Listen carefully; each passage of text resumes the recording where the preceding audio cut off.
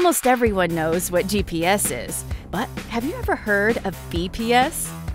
It stands for Broadcast Positioning System, a new technology invented by the team at the National Association of Broadcasters. In the event of a catastrophic attack to our nation, BPS could keep our critical infrastructure safe. Let me explain. GPS is like a universal clock that provides precision timing vital to the power grid, first responders, wireless communications, and financial transactions, just to name a few. But GPS uses satellite signals that are vulnerable to natural interferences like solar storms and man-made interferences like jamming and spoofing, key components of a cybersecurity attack. An attack on GPS could put the public at risk and cost hundreds of billions of dollars in potential damages.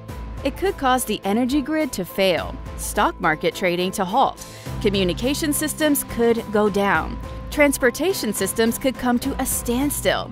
If this sounds like a doomsday scenario, well, it is, but it's good to be prepared, right? That's where broadcasting comes in. You may recognize these towers when you drive.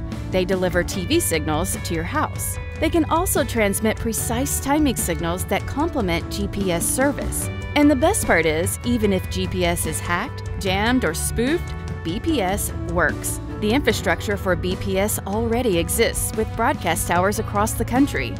Using a technology known as ATSC 3.0, these towers can send precise timing signals to keep our infrastructure running.